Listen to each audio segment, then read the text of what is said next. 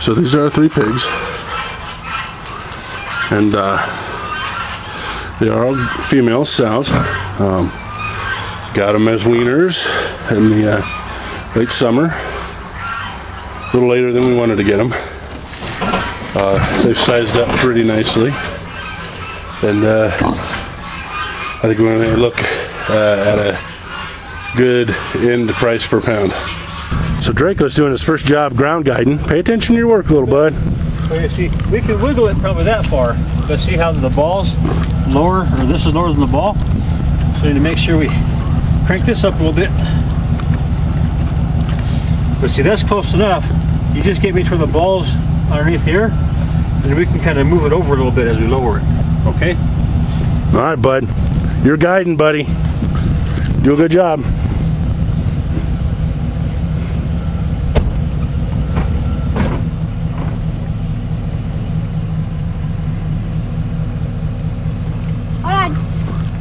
A little bit more, Draco.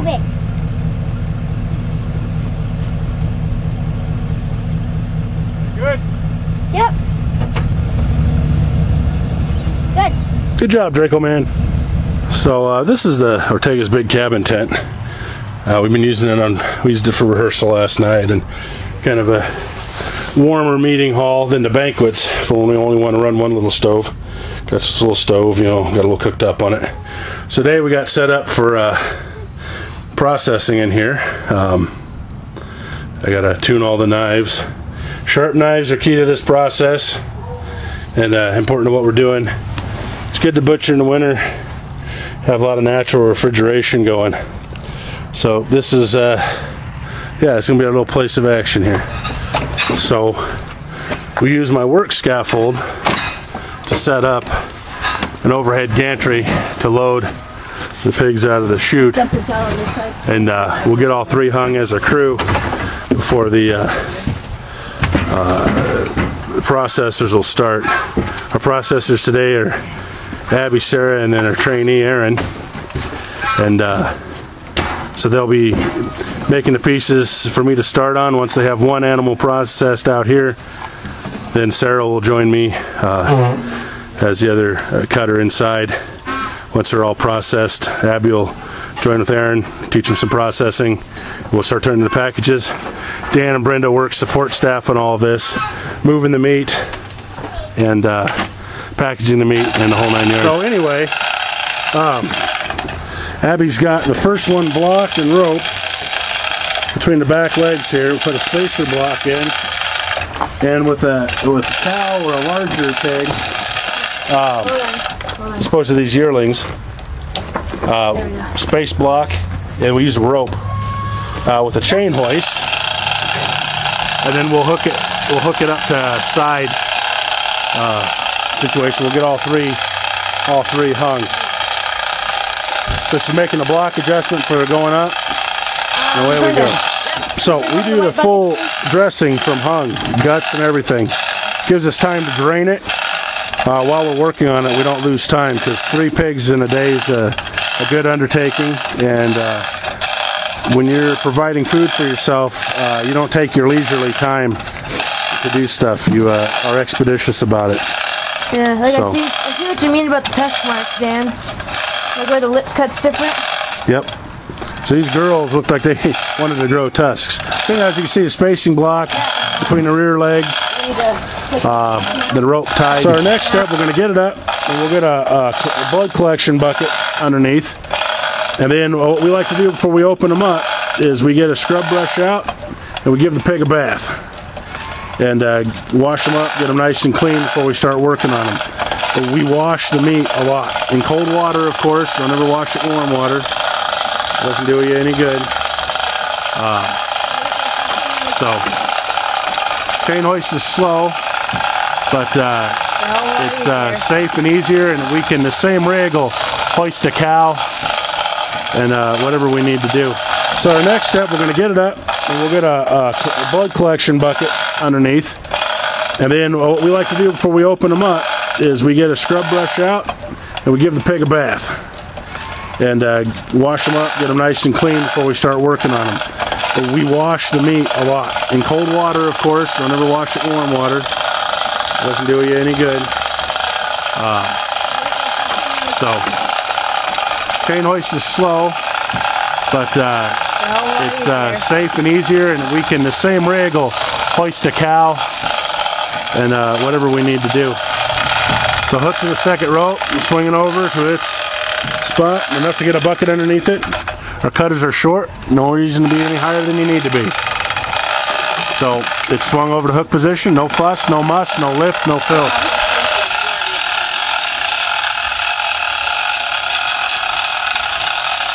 Pulling out the second one now. It's got a white stripe, called this one Oreo. This was a tough one in every batch, and this one was she's a tough one. Good for her. A lot of respect. If anything, it'll fight hard for itself. So,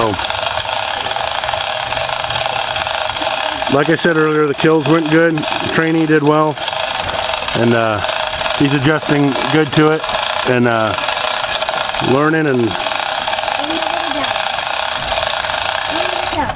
Draco went out on his first big kills today, and he's doing good and watching and learning and thinking about it.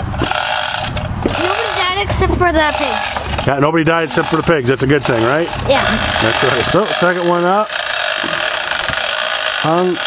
Get ready. Gonna wash them down here shortly. Gonna drag the third one up. Abby's got all prepped.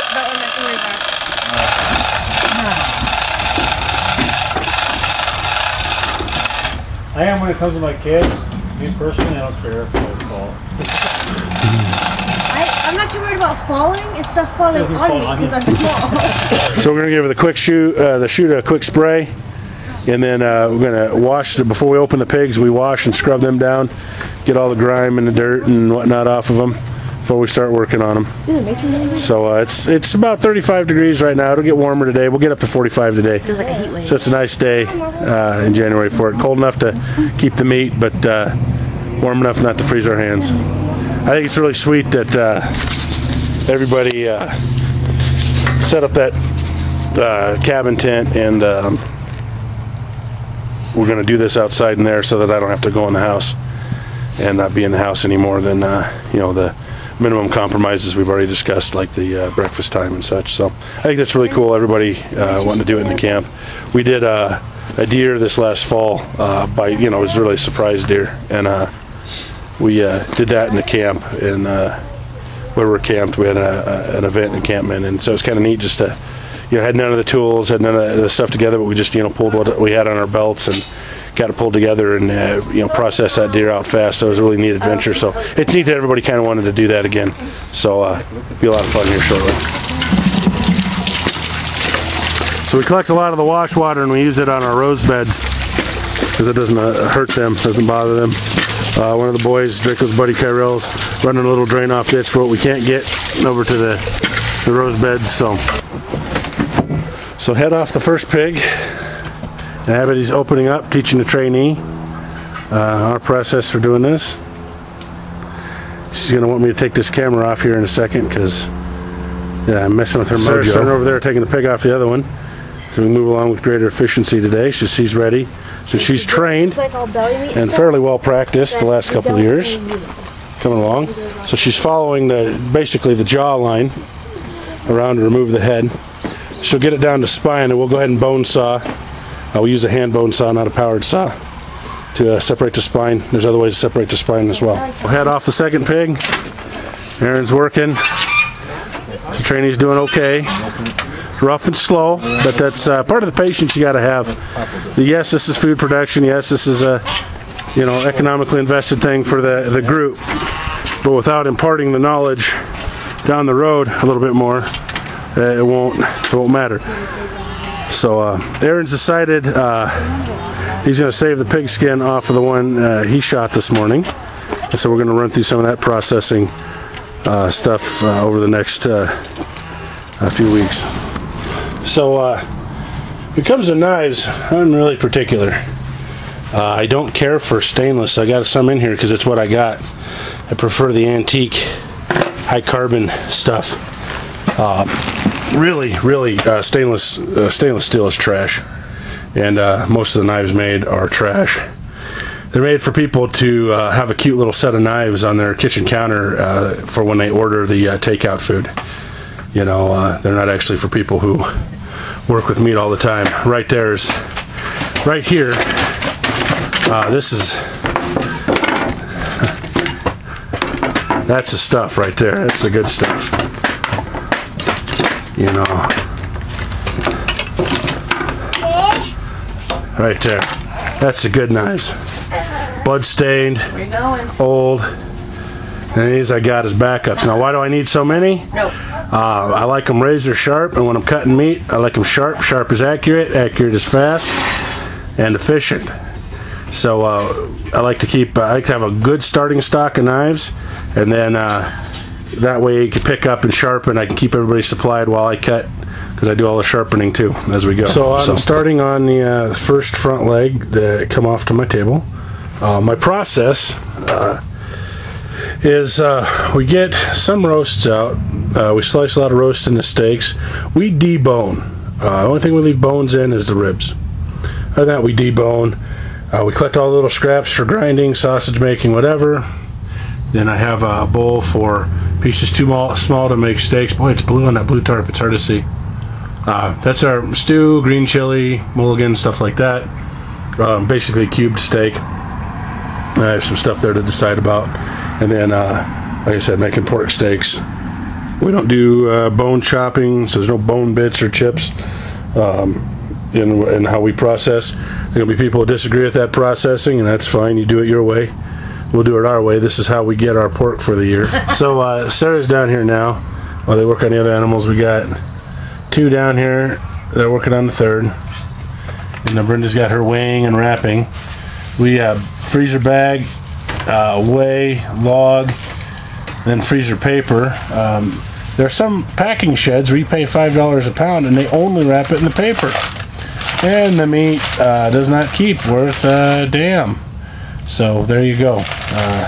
Anyway, like I said, our system, we separate out cuts, get a little filet mignon in there, cutting some pork steaks, and then we got a stew bowl over there and our grinder bowl that we're going to chill here and start another grinder bowl. And that way we get maximum use out of all the meat and such. So this is the start of our little troops. This table will definitely be filled up by the time we're done, and I'll probably be at the bottom of the table, but this is our starting point for our packaging. They're all labeled and ready to go.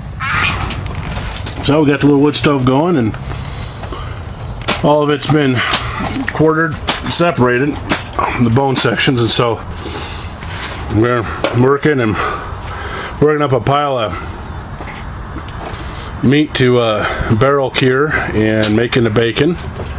We have our different sorting processes going on. Working on a rear leg over there, and watch Abby wrestle that meat. Trainee's doing good.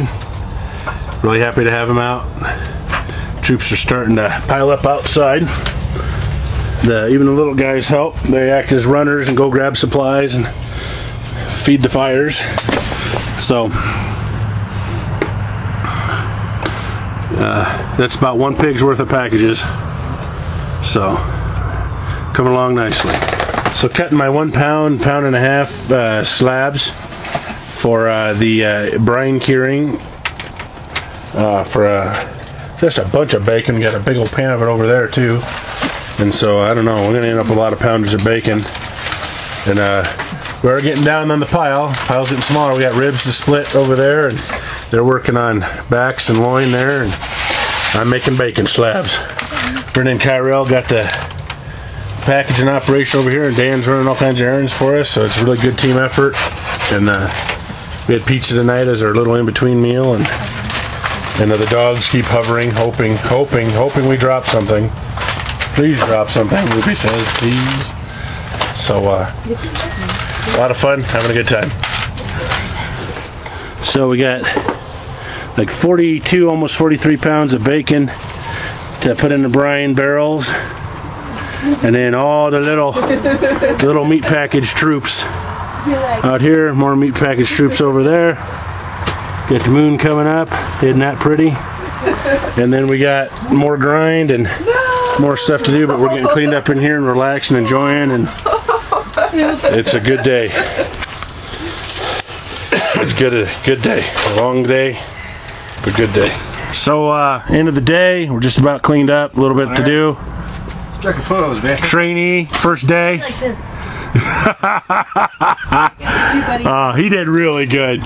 He made his first kill this morning and hung in all day on this. He's gonna start tanning his pig skin tomorrow. And but out of our 3 pigs, we netted 352.25 pounds of meat. We bone our meat, so that's meat. Our costs, not that it's really anybody's business, but it's less than half of what the equivalent pork would cost at the store. And that's including if we all paid ourselves better than minimum wage to cut it. So everybody needs to cogitate that in their mind, that if you can do this for yourself, you definitely should. Because even if we paid ourselves to do this, it's less than half what it costs at the store. So there you go. That's a good day, guys. Well done. Our kid helpers are chilling out in the house, and that's a good day.